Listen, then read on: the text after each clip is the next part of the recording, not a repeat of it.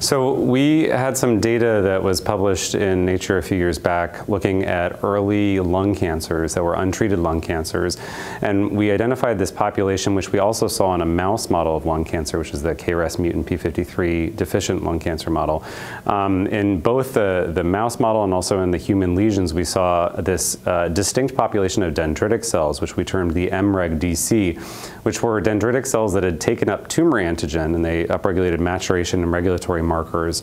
But it was also noticed that they had a very strong type 2 immune signature. So the type 2 part of your immune system, or type 2 immunity in general, is correlated with things like atopic dermatitis, asthma, allergy, food allergy, things like that.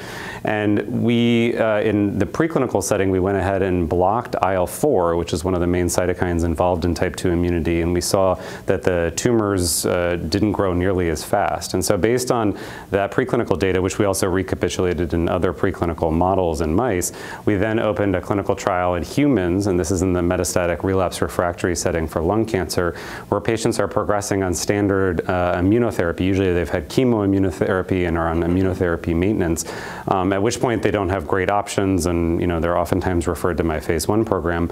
But those patients who had slowly progressing cancer, or some of them actually had fast progressing cancer, we enrolled them in the trial, we did pretreatment biopsies, and then we gave them 3 doses of Dupilumab, which is the IL-4 receptor alpha blocking antibody that is FDA approved for lots of atopic conditions, including eczema, asthma, eosinophilic esophagitis, and a variety of other atopic conditions.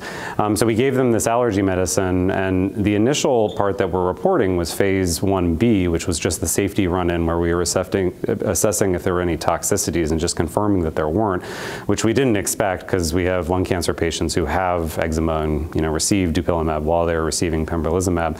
But we actually not only saw a very nice response at the tissue and blood level, looking at biopsies and blood samples from those patients that correlated nicely with what we saw in mice.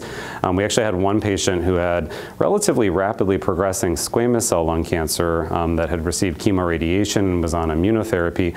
And we continued his immune therapy and gave him 3 doses of Dupilumab, and he went into what is a near remission. And that was last summer, and so we're almost a year out, and he still is doing quite well just on standard immune therapy. So we just give 3 doses of the allergy medicine, and that basically rescues the response to the immune therapy that we then continue.